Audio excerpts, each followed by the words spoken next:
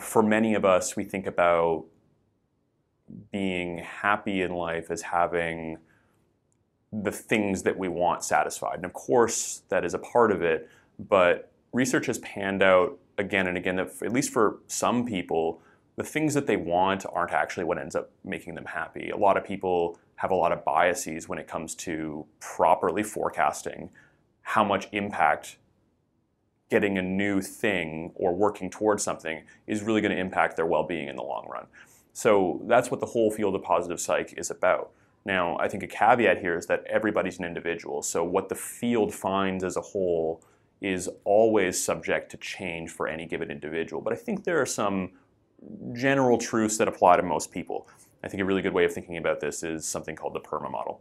And this means that someone is likely to be experiencing a high degree of flourishing if they have these elements in their life. And oftentimes people are missing or have lower levels of one or more. P, positive emotions.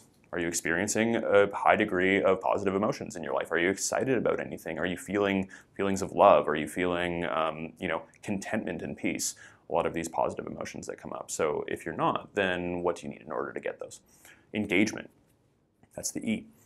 That is the extent to which you feel a flow experience of your life. Do you find yourself getting enveloped and interested in something where time just starts going by and you can't wait to kind of get back at that? A lot of people find that in their work, some people find that in their hobbies, but having that sense of engagement is really important for well-being.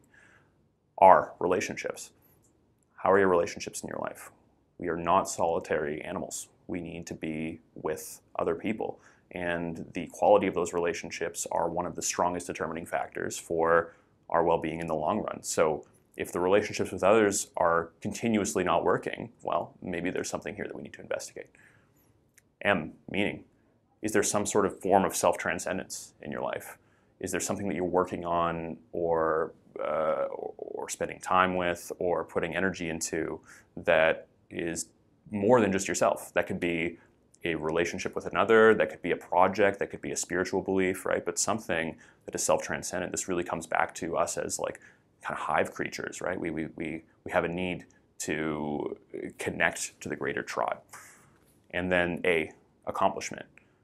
Are you continually engaging in and actually feeling a sense of accomplishment in what you're doing in your life? This doesn't need to be anything amazing. It could be writing a haiku poem, right?